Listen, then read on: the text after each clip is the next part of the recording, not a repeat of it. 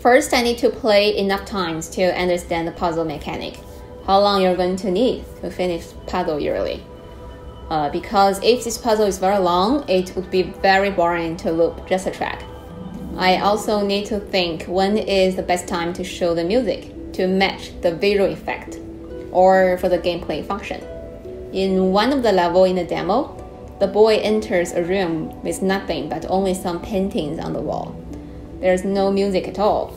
Once you start to find the tricks on the wall, the music will play.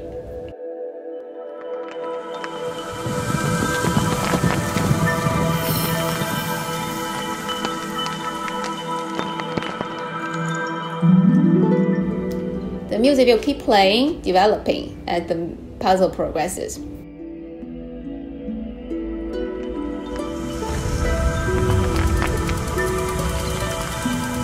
When you unlock the final puzzle, the music also reaches to an end to boost the stunning visual effect to an even more fulfilled experience.